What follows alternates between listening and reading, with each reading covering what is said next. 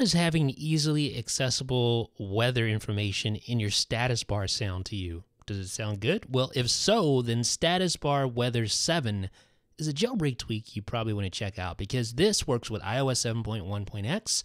It allows you to take the weather information from the weather app, or you can actually enter it in manually using a weather ID in the preferences, and it will display both the temperature and a little icon representing the current weather conditions at the top in your status bar. You also have Celsius and Fahrenheit. You have auto fetch, so it can pull in the temperature or the weather information from the weather app, or you can put in your own custom weather ID.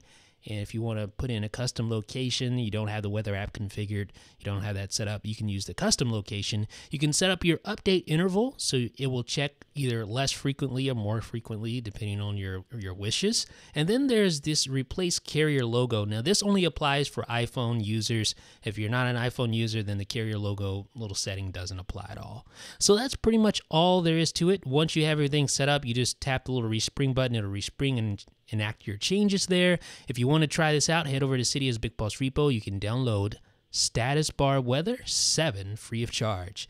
Let me know what you guys think about StatusbarWeather7 in the comment section down below.